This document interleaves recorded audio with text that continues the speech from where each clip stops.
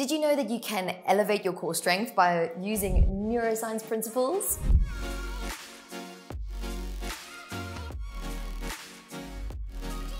Hello, Alba amigos. I'm Celeste. I'm a yoga teacher, physiotherapist, and neuroscience student. And in this video, I'm going to be sharing you how you can elevate the strength of your core, but by using neuroscience. So we're going to be looking at two different brain regions, the first of which is called your vestibular system or your middle ear. It gives you much of your balance. And the second is called the cerebellum.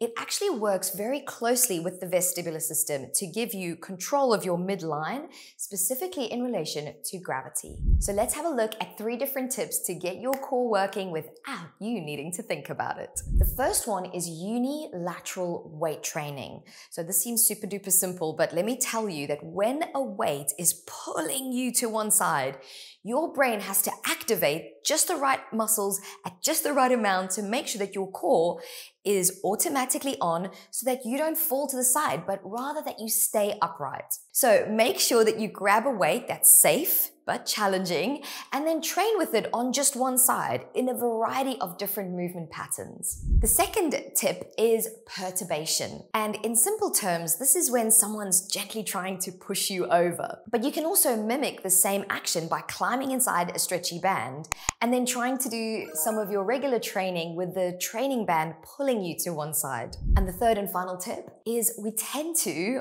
always train with our head stacked over our shoulders and very still. But actually the head requires different movements when you're in nature, right? And this is what lights up different parts of the vestibular system. So mimic this in the gym by actually getting your head to do different shapes whilst you're doing your workout. You can do regular movements like your squats and your lunges, all with your head slightly at one tilt, or in motion, which is going to spice up your core. Of course, if you're up for the spicy challenge, you can combine all of these, but it's a big challenge, so take it easy and just do your best. Now, if you're like, ooh, these tips are so interesting and you want to learn more, then of course, make sure to hit that subscribe button and let us know down below what you think of these. And of course, we can't wait to see you on the next video, so make sure you check out this one, which is also going to give your core a little bit more fire.